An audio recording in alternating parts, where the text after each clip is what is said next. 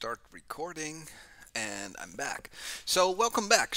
I think last Tuesday was really nice. Like we had a lot of questions. People that people were asking about the assignments. One of the things that came up was that people would like to have kind of more of a thing that they can hold in their hands or read on their Kindle. Um, so, because it's a pandemic, Springer actually decided that it would be a good idea to make a whole bunch of their books available for free. So, these are three books that you can get for free from Springer. You can Google, they have a lot more. It's not just about R programming, but these are three books, and especially the first one, A Beginner's Guide to R, is a really good book if you start out in R. So people have asked me, like, is there a book that I can buy or use? So you don't have to buy it. You can just download PDFs and read them on your e-reader or on your phone when you're in the train. So three books for you guys, and my advice would be start with the first one, A Beginner's Guide to R. If you kind of want to jump in directly to the statistical part, which we will come to in lecture 6, I think, then the introductory statistics with R is really good, and the understanding statistics with using R is really good when you don't really have a basics in statistics. So the introductory statistics with R, so the second one, is more for when you already have or you already know what an ANOVA is and you just want to know how to do it in R. If you don't know what an ANOVA is and you want to learn by using R to kind of get a feeling for things like an ANOVA or a t-test, then the third book is really good. So I forgot who asked last Tuesday, but yeah, there's a lot of good resources out there, and these three are for free. And like I said, there's many different books. So if you just Google Springer free textbooks, I wasn't able to get access to the book for free. Oh, is that so? I will, let me see, can I click the link? I probably could.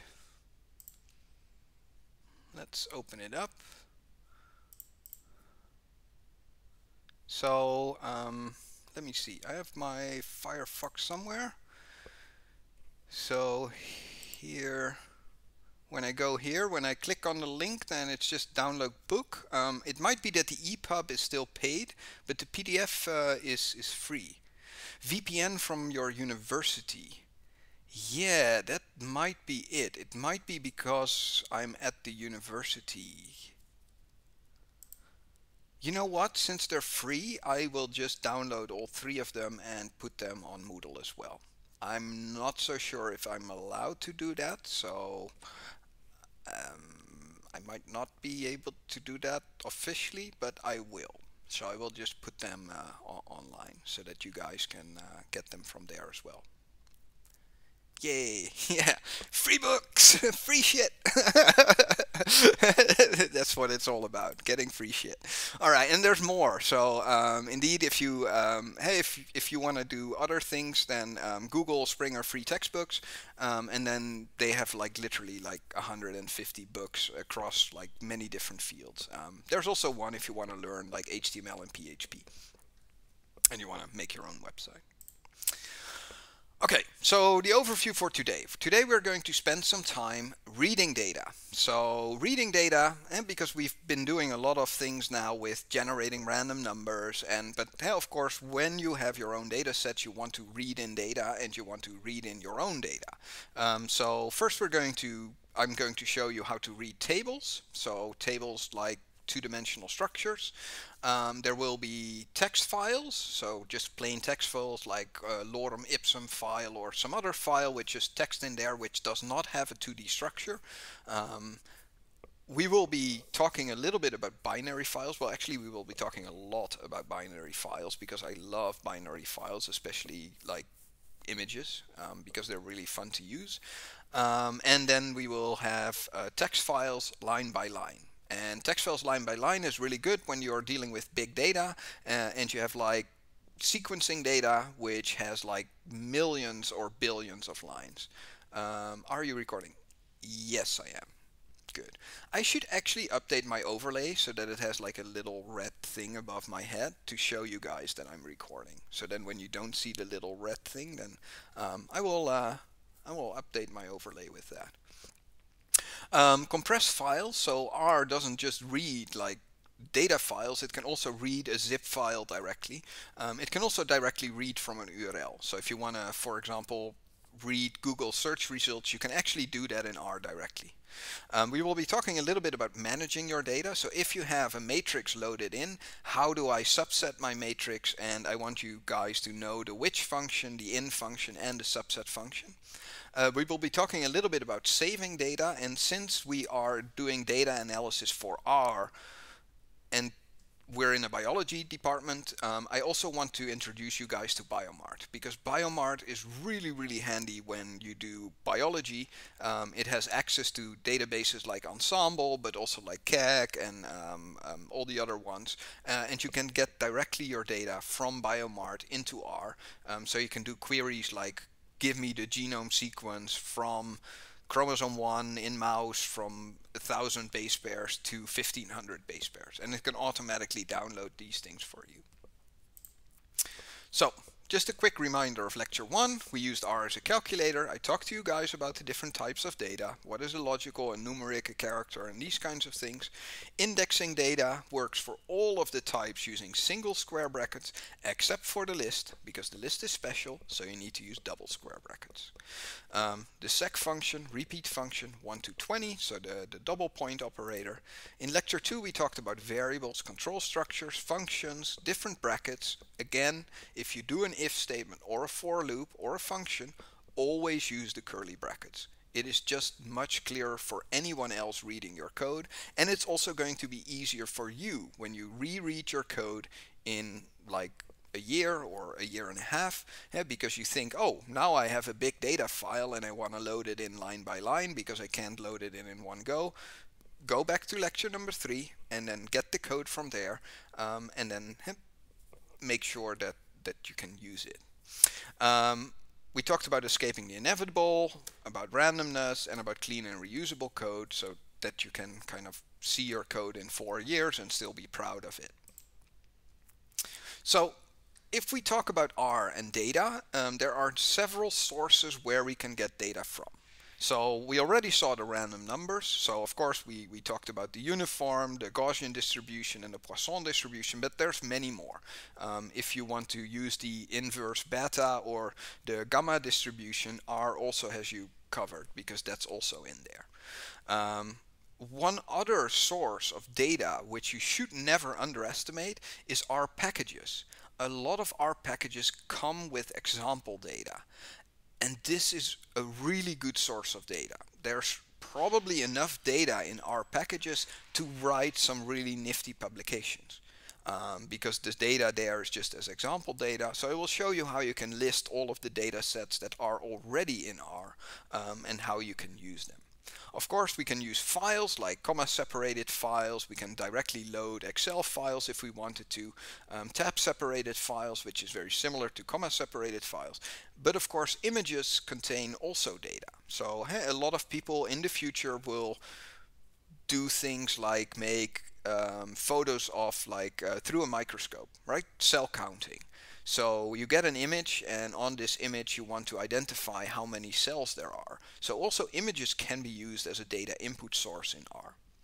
Furthermore, you can get data directly online, so you can directly in R load web pages, but you can also load data from things like FTP sites using R. So that's what we will be discussing in the coming 50 minutes. So random numbers, we already discussed these. I'm not going to discuss them further, but that's one of the things. So like I told you, our packages contain example data. And not just example data, some contain actually very intricate data sets. So if you want to load a data set which is available in R via a package, you can use the data function. If you want to see all of the available packages or all of the available data sets across all of the packages or libraries that you have installed, you can use this command. So it's just data, round bracket open, package is dot packages, all available is true, and then it will roll down a list of all the packages that are available in R. Usually when you load a data set, for example, the US arrest data set is used a lot in many different R courses, and this just contains things like, so it's the United States, all the arrest data, so it contains the number of arrests in the different states concerning different, Mustafa Kang, thank you for following. Sound not too hard? I disabled the sound. All right, so let's re-enable the sound. So the next follower will get the nice sound. I hear the sound in my headphone, but all right. So you can load a data set like the US arrest data using the data function. And the first thing that I do when I load data is look at the head of the data. So just look at the first like 5 to 10 lines, and then hey, it shows you that, well, this data that I just loaded, it's a matrix. It has 4 columns and it has an X number of rows. And hey, you can see that in Alabama you have 13.2 murders in a certain year. I think it's 2009 or something. There were 263 assaults, the urban population, and then the rape, the number of rape cases. I think it's percentage of total crime or something like that. So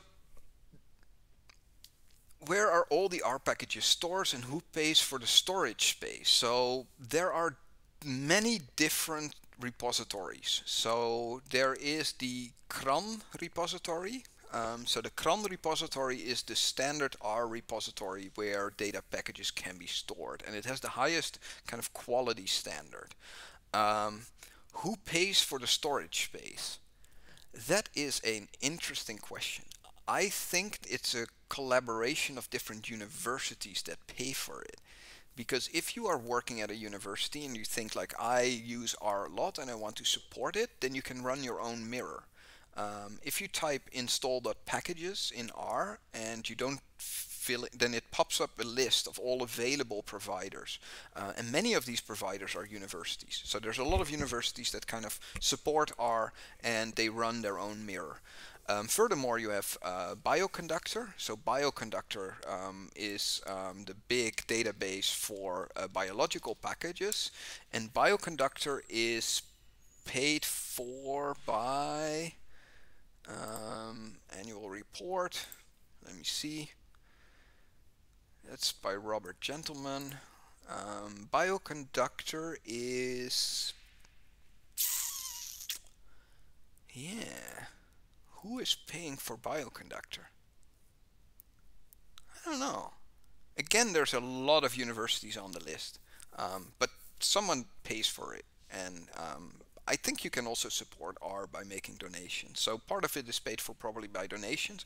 I think something like Bioconductor might actually be supported by the NIH as well. All right, Rigaletti redeemed. Next slide in German. All right, good. I'll finish this slide first. So when we want to load our own data, right? So for example, if we want to read a table from a file. So if we have a structured data file, which is tab separated or comma separated, and we can use the read table and the read CSV functions. So it loads tabular data and you have to specify what is the separator. So which character separates column 1 from column 2 from column 3. You can add the na.strings parameter to specify how missing values are coded, because a lot of data sets that I've seen, they either use like a little like dash, like a minus sign. Some of them use an X. Some people like specifying missing data by saying NA. Some people use like an empty string to separate or to specify that there's an empty value.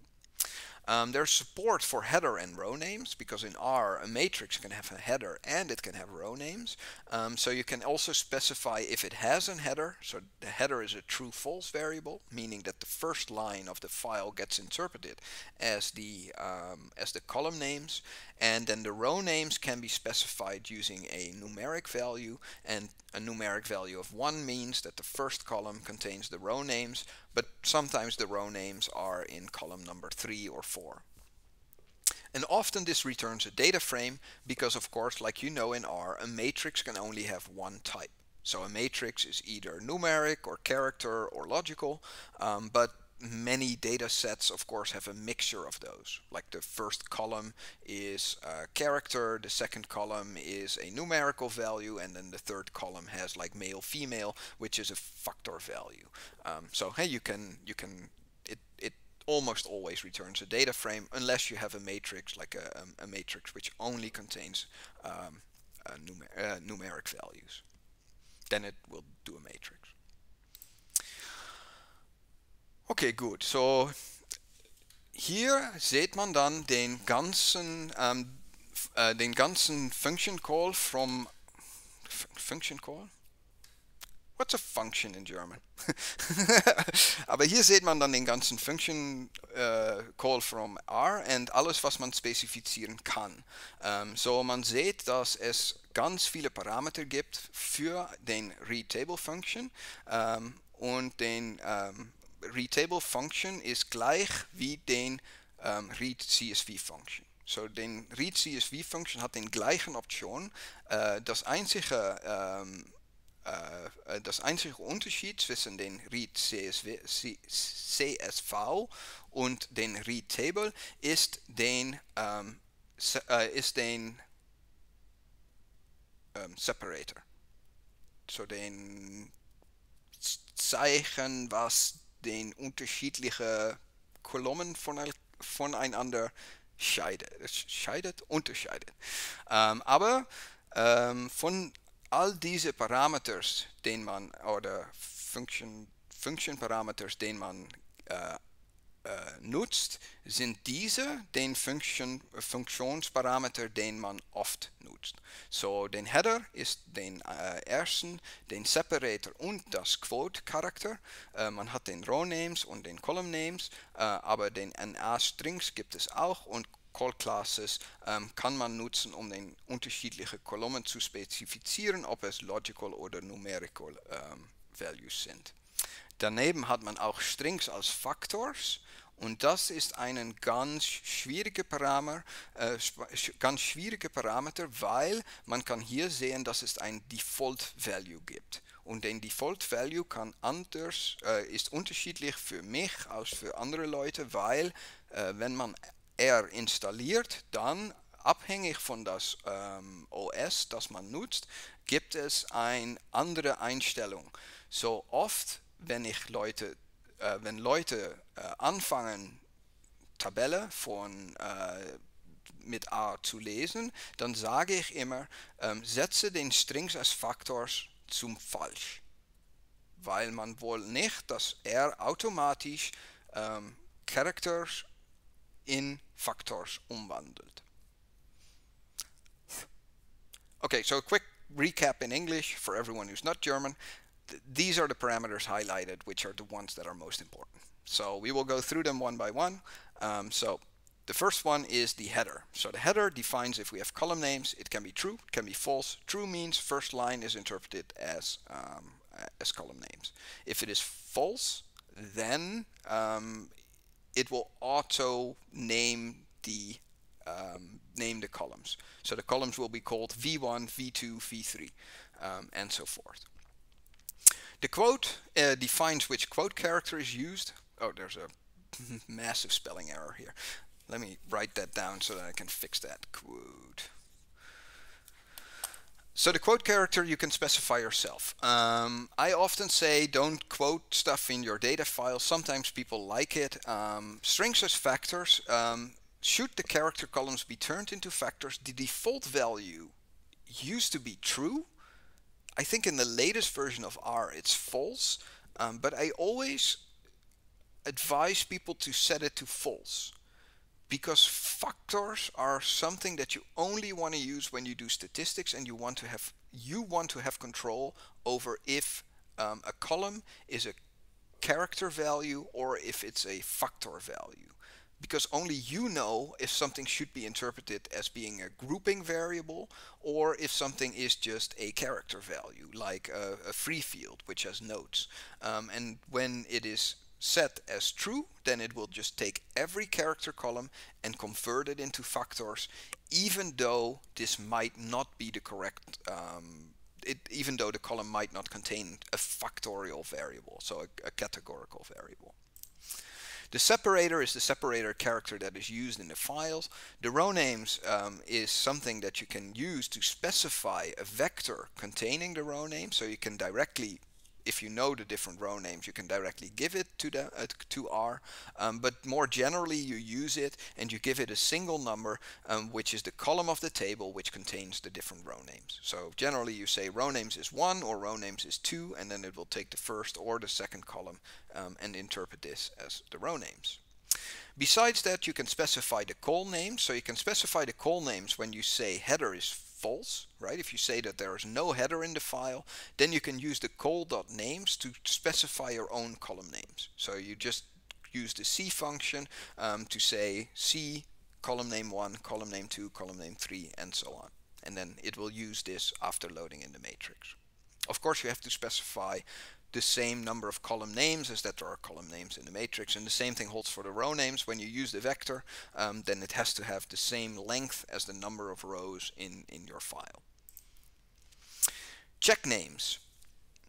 R assumes that every column name and row name is a valid variable name. That means that a column is not allowed to start with a number. So a column cannot be called 1 something or 15 something.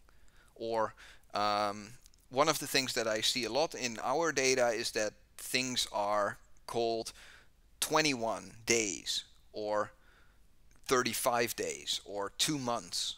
And in R that's not allowed, because R has the width function, and the width function takes a matrix and makes for every column of the matrix, it makes a new variable. So that is why the check names is there, so that you can disable this. Because what R will do when it reads a column name which is invalid, because it starts with a number, for example, it will change the column name.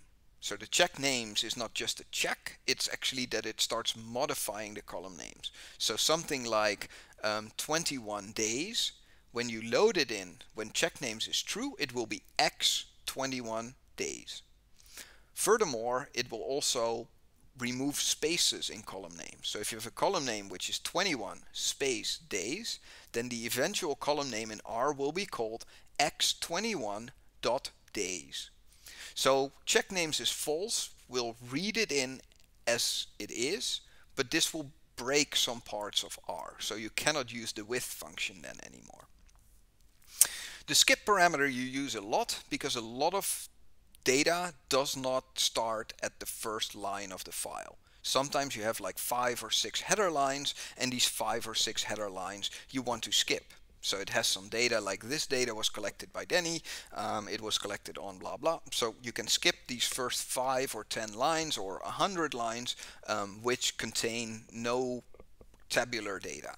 So hey, of course that's very common in data sets.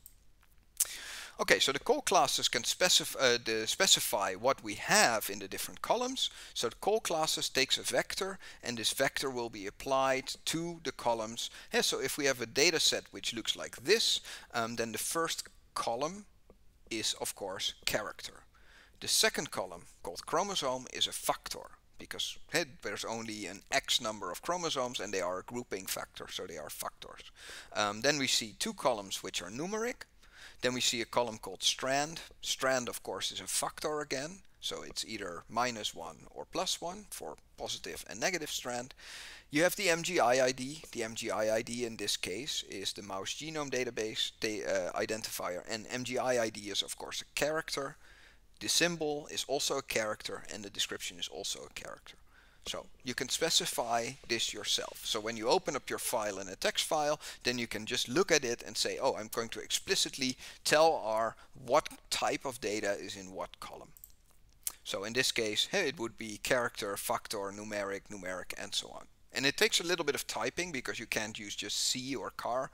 You have to type it out fully, but it will help you, because it will load it in using this type, and you don't have to start muddling or modifying types afterwards. Reading data from files is often a trial and error process. You never get it right the first time. So what I do is open it up in a text editor. I look at the content of the file, and then I use a couple of tries to load in the data correctly. If you load in your data, you can use the dim function to get the dimensions of it. Of course, you have to check that if you have a data file open in your text editor and you see in your text editor that there are 50,000 lines in the file, then using the dim function it should also give you 50,000 for the number of rows. The head function, of course, you can use to check the first 5 or 10 lines that you loaded in. So one of the things that I also use a lot is that I don't use the head function a lot. What I generally do when I load in my matrix is just type the name of the matrix and then select the first 10 rows myself, so do 1 to 10. And I do that across all of my code. So every time that I modify a matrix or I add something to a matrix, then there's a statement saying print the first 5 lines, because I want to visually check that the data that I have loaded in is still correct and that I haven't done anything weird with the data or by accident threw away a column or overrode a column or these kinds of things. So my code is generally littered with, I do a manipulation of some kind, and then I check if the matrix that I'm working on, just check the first 5 or 10 lines just to make sure that it still looks okay. So we can load files also. So files, text files which do not have a structure. So then we're thinking about files which contain text data or FASTA files or VCF files. And then we can use the readLines function. So the readLines function reads in text lines on a line-by-line basis. It loads text, CSV, FASTA, VCF. You can load any text file using the readLines function. If you want to read, for example, 10 lines, you can specify n equals 10. If you want to read in the whole file, so all the way to the end, it is -1. And here there are, the first parameter is a kind of double parameter. So if the first parameter is a string like this or a character value, then it will interpret this as a file name. So it will look in the current working directory where you are to see if there's a file called mytext.txt. It will open up the file and it will close it afterwards. You don't have to use a string value. You can also use a object which is called a file object. So you can also use it to read a file line by line, or 10 lines and then another 10 lines and then another 10 lines. So you can process one line from your file at a time, and this is really useful when you have a big amount of row-wise data. For example, sequencing data that comes with millions and millions and millions of reads, and every read is on a line. So if you are, for example, reading sequencing data, but also if you're reading gene sequences, if you're reading a big FASTA file which has like 20,000 genes in there, and for each gene you have the first 60 base pairs, then you can't load this in one go because it's just way too big. The same thing holds for single nucleotide polymorphism lists. So if you have lists which have a lot of SNPs in there, then generally if you look at a general genome like the cow genome, then you're dealing with 26 million SNPs, and of course you don't want to read in a data frame or a matrix which has 26 million rows, because that will be massive in memory. So then load your text file line by line. So I will just show you how to do it. And this is of course something that, like, it's for you guys, right? So if you need to do this in the future, then hey, you can use a connection object. But I only want you to know that you can do this. I don't expect you guys to learn this by heart. I just want you guys to be aware that if I have big data, I can use a connection object. The connection object has different states, so I can open up a file for reading, I can open up a file for writing, and I can open up a file for appending. The difference between writing and appending is that if I open up a file using the W, so if I say file, name of the file, and then I say W, the first thing that it does is empty the file, because you're told that you want to write through this file, so it will just throw away the entire content of the file. If you want to append to a file, so if you want to keep everything that's in the file and just add stuff on the bottom, you have to use the a argument to say append to the file. Furthermore, you also have r+, so this is opening up a file for reading, writing, and appending, but it is optimized for reading. You can have w, so w means writing optimized, so it's optimized for writing to the file. Again, the w+ will delete all the content which is in the file, and then you have a+, which is optimized for appending, but you can also read and you can also write if you wanted to. So how does this work? Well, just a little bit of an example code. I first specify on which line I am, because I do want to go through the file and I want to kind of see what I have and how many lines I have. So here I'm defining a connection, so I'm saying this file called textfile.txt, open it up in reading mode. So I'm not allowed to write to it, I can only read from this file. And then I have this thing called tfile, which is my file object. So then you have this magic incantation, which you don't have to learn, but if you get it, haha, I wonder how much precious data got lost because of W. Yeah, a lot. It happens. And that's why I generally, when I get expensive data files from a company or something like that, the first thing that I do is put them in backup, and the file on my computer gets to be read-only mode. So if you look in Windows and you right-click a file, then you can say read-only mode. And that's the thing that I tap for files that I get from input files, just to make sure that if I do something wrong, it doesn't throw away my data. So be very, if you download a file, you can say that this file can only ever be read. It can never be written to. And Windows has an option for that, but Linux and Mac OS X also allow you to put a file into read-only mode. So what happens here? I'm saying while, and normally if you have these big statements, I like reading them from the inside out. So reading them from the inside out, what happens is I call the readLines function on the connection, saying read a single line, put it in a variable called line, then I want to know then what the length is of the line that I just read. If the length is larger than 0, that means that I got data. Only when you get to the end of the file and there is no more lines in the file left will this be 0. Then so if I'm at the end of the file and I do a read lines on this object, then it will give me back the value 0. And then I know I'm at the end of the file. So that's why this while statement checks if the length of the returned line is larger than 0. Because if it is 0, we're done. We're at the end of the file. So what this does, it just cuts the line to the screen, so it just cuts it in Windows. I update my line number to be 1 bigger, and then when I'm done, I have to close the connection. I have to physically close the connection, otherwise Windows will start complaining, saying that you cannot open this file because it is still in use by another program. So make sure that when you use the file function, you always close the connection that you made. And this will allow you to read through a file line by line, and of course you can then do what you want with this line.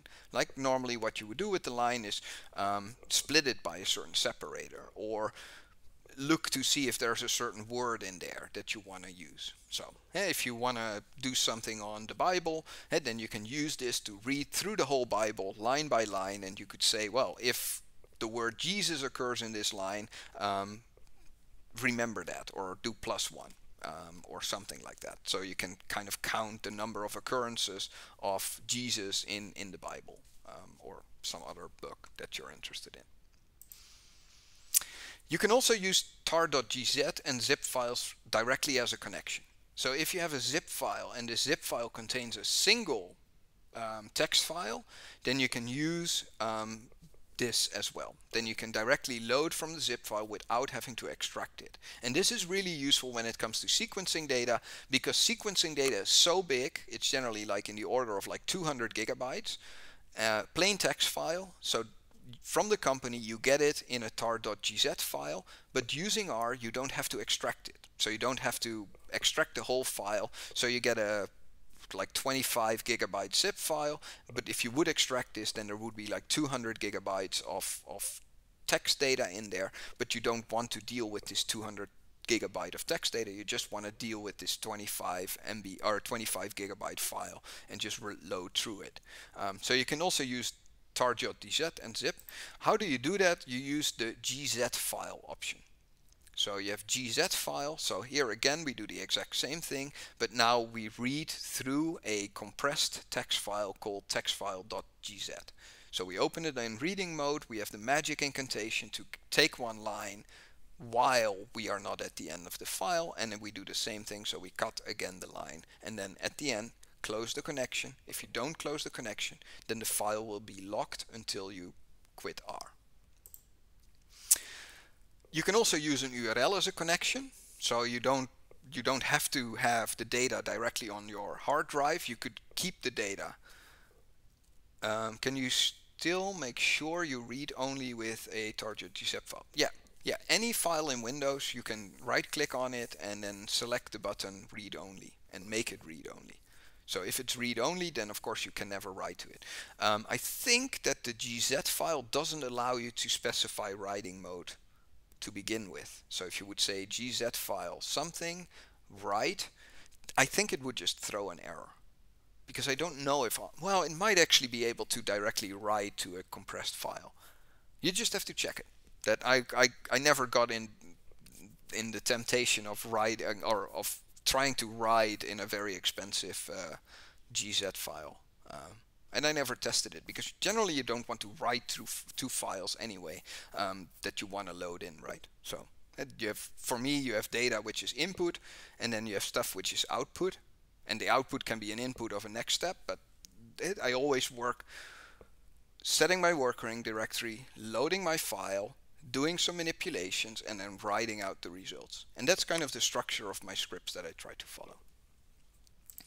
Like I said, you can also use an URL as a connection. So if you directly want to read what Google gives you back, you can say URL http google.com. Should probably be HTTPS by now. I don't even think that they serve HTTP anymore. But then you can do the same thing. So you can just read a single line from google.com, and then you can close my URL. A word of advice from my own experience is, don't put this in a for loop. Don't send like 1,000 requests within a couple of minutes to Google. They will block you. They will block your IP address. And that will mean that you and anyone else on your own network cannot use Google anymore. So if you want to load directly from a website, be very, very secure in what you do.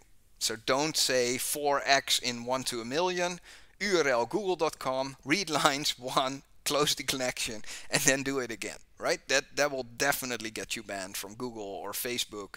The only one which really allows it is Bing.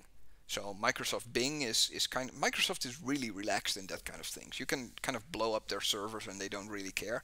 But Google cares, Facebook cares, and they will ban you. And then it takes a lot of emails, which you can't send from your Gmail address anymore, to get unbanned. So don't do that. But sometimes you want to. Sometimes there's a nice data set online.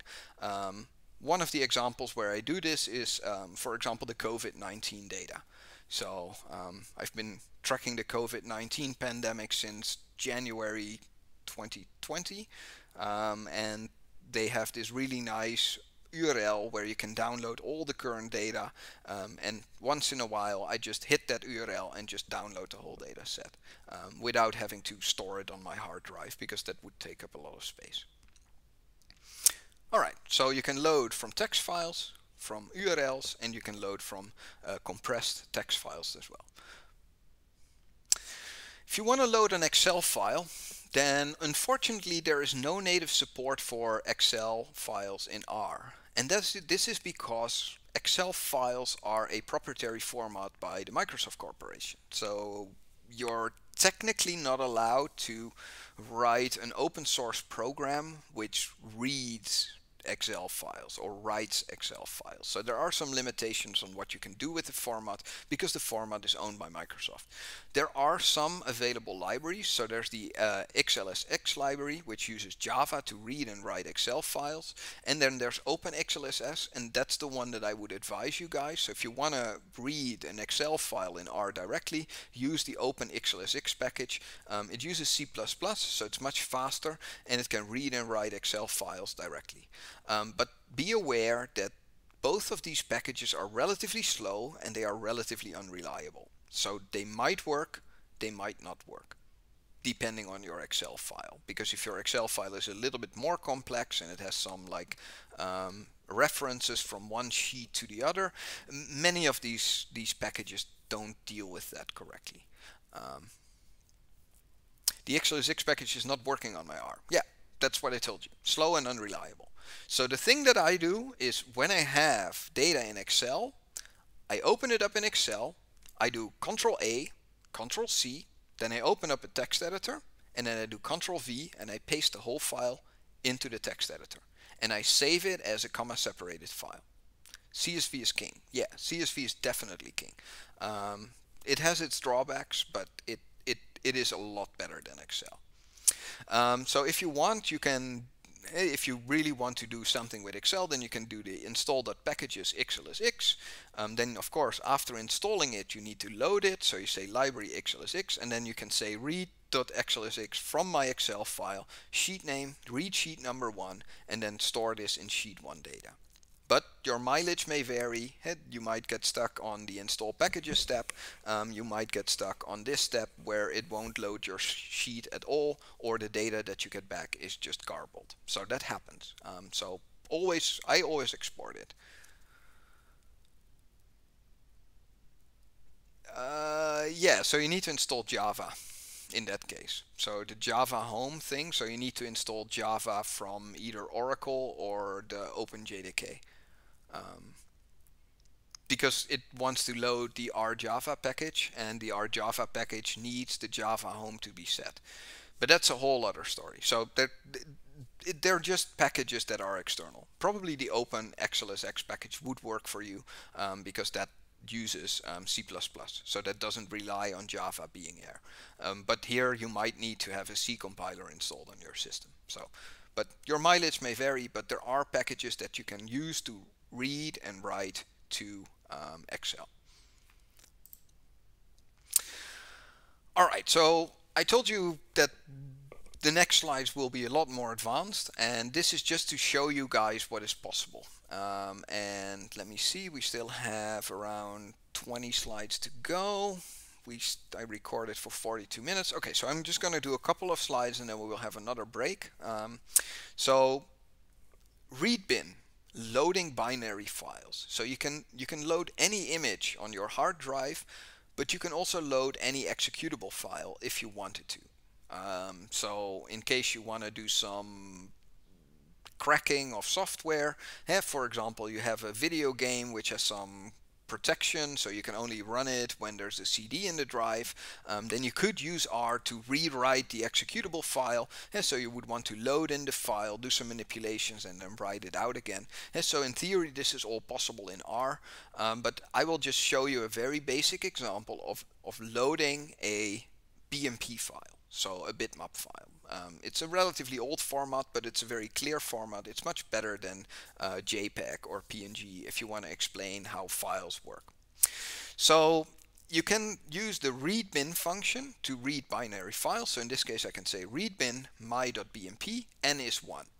So it will read one element. So what is one element? That is what you have to specify still. If you want to read the whole file, then you can use this incantation saying read binary my BMP file.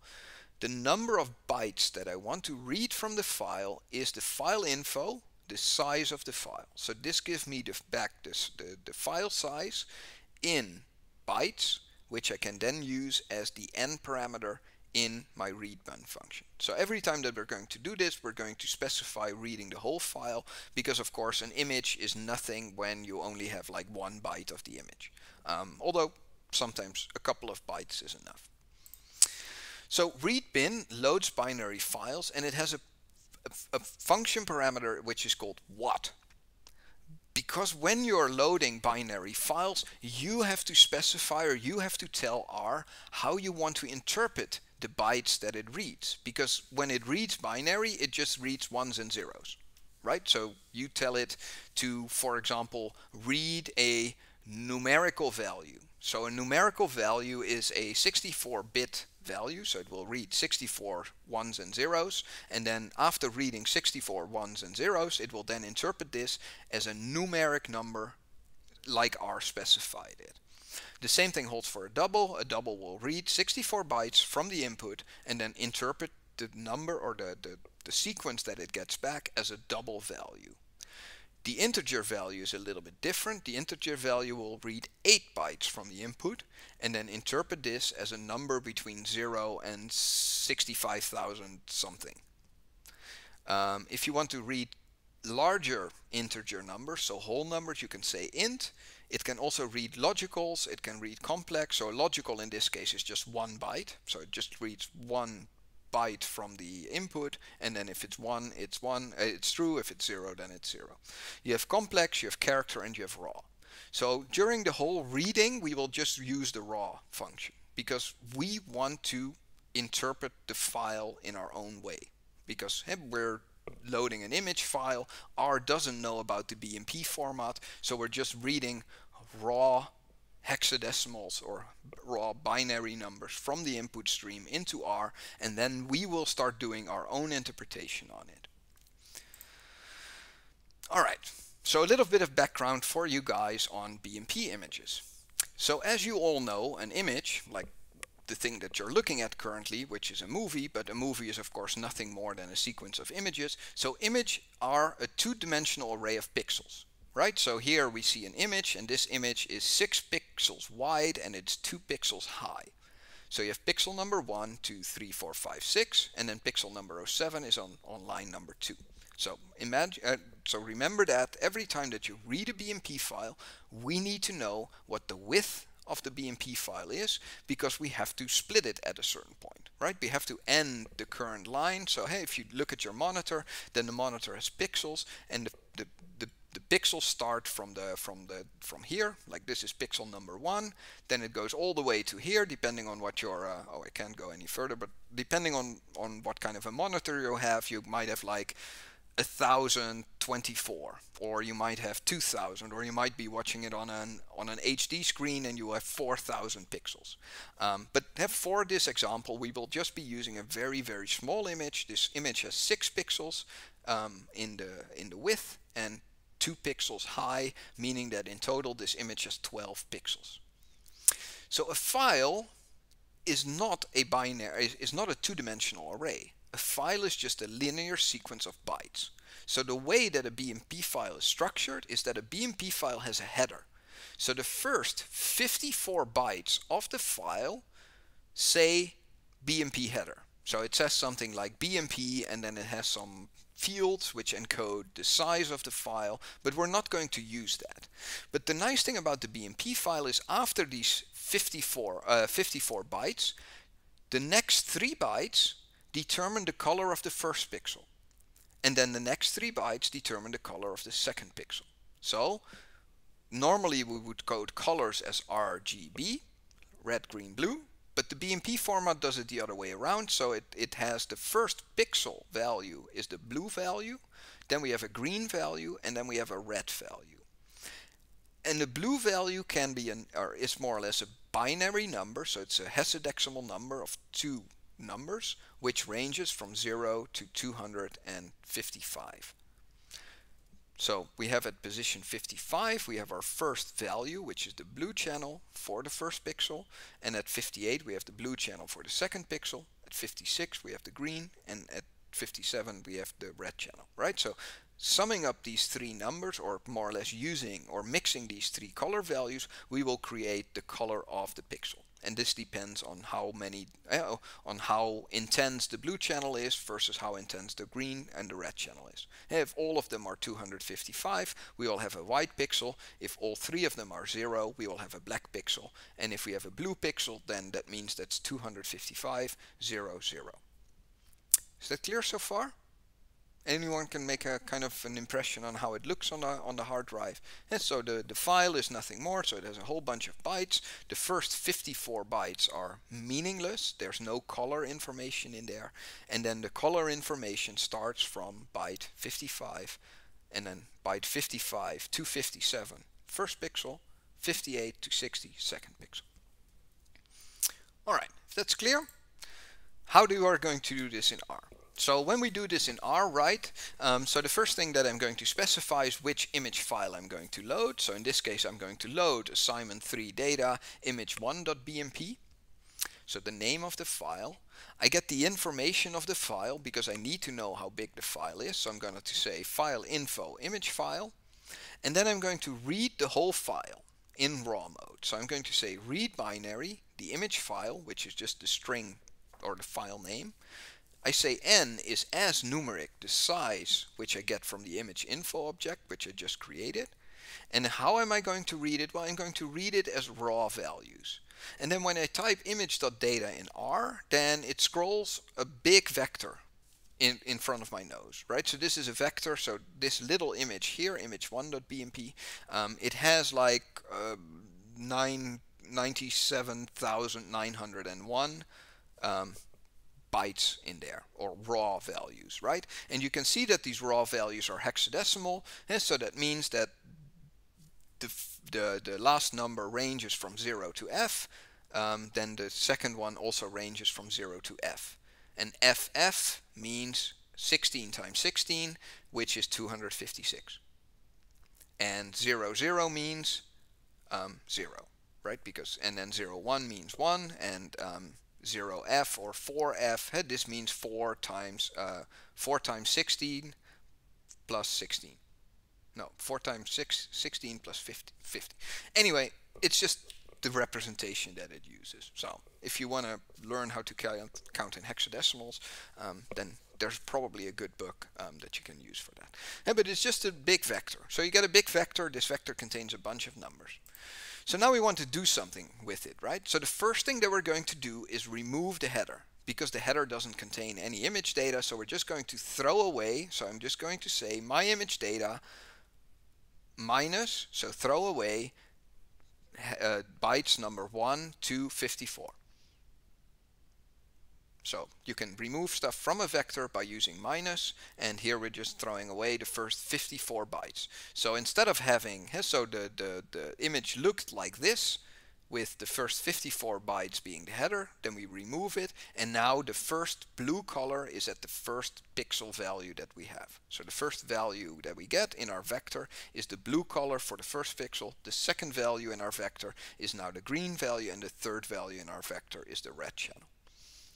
Right? So image.color data will contain the same as image data, except it will not contain the header, because we threw that away using minus, and then we specified throw away the first 54 bytes. Alright, so now I want to get the different color components, right? So imagine that I want to get the blue color component. So I can use the sequence function.